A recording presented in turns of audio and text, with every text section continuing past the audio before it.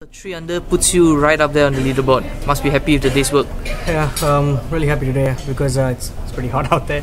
There's not much breeze, and I think the leaders are feeling the pressure too. So if you can keep going like this, maybe if 3-4 under tomorrow, I can have a really good finish. Maybe win. I don't know. Just keep going at it. After yesterday's round, are you surprised to see yourself back in contention? Well, you know, Saturdays have been my nemesis, but today I think I overcame that one. So I'm really happy about that. That's all I'm doing. Just playing one day at a time.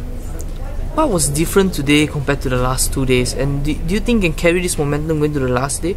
You know, if you can carry the momentum, it's great, because as you play this golf course, it's so hot and it's tiring. You need to keep your energy levels up. You need to be drinking enough water and taking fluids. So if you can keep the momentum going, nothing like it. You just need to keep doing your rehydration. That's all you need to do. I know you talked about the weather being really hot, but can you explain a bit more how difficult was it out there to play a round of 18 holes? Well, you know, yesterday was a little windy. That kind of kept the temperatures down, or at least we weren't sweating as much. Today it was really steamy out there, so of course sweating a lot more and feeling it a lot more. So tending to drink a lot more water. But the thing is that if you drink too much water, you feel a little bloated. You know, you can't swing the club.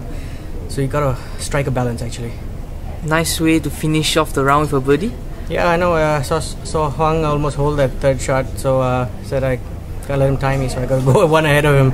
So I had a good pitch from about 52 yards.